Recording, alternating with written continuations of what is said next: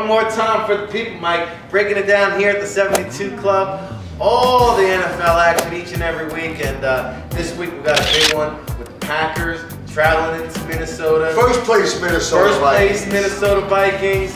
And Aaron Rodgers. A lot of frustration in Green Bay going on right now. Yeah, it seems to be not only the weather, but also the Packers themselves. The sidelines over there. A little cold over there. So we'll see what happens. This is an unfortunate place for the Packers to be. Oh, yeah. 3 losses in a row. 3 losses in a row. It's someplace they did not expect. And this facing a red-hot Vikings team. The Vikings are going to beat them this week. Yeah. Vikings win this week. I'm staying on the Viking bandwagon. I told you last week against the Raiders.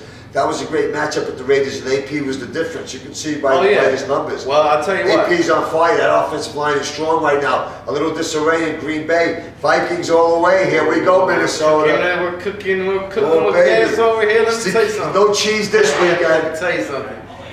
Adrian Peterson had over 200 yards rushing for the 6th time in his career. Yeah. You know, he broke a record held by O.J. Simpson. Wow. Okay? So just to put it in perspective, what kind of territory this man is taking his career. This is the Hall of Famer. We're watching it right before your eyes. And you know what's funny about this black and blue division? There was a running back by the name of Barry Sanders who played in that division for many, many years.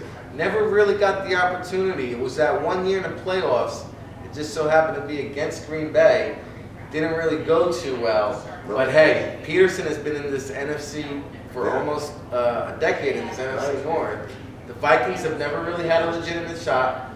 They finally got a quarterback in tow. Yeah. And let's get on board. Is there room for the bandwagon? Let me hop on board, baby, with the Bridgewater bandwagon. Vikings. I was hitting the Viking horn this weekend. Yeah, a bunch of Viking fans.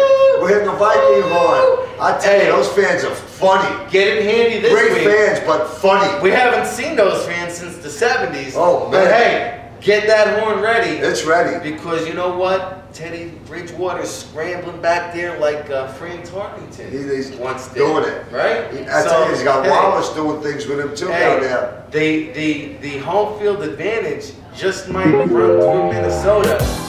We got 6 more weeks to see how it all plays out. So we're going to come back and tell you, hey, we told you so.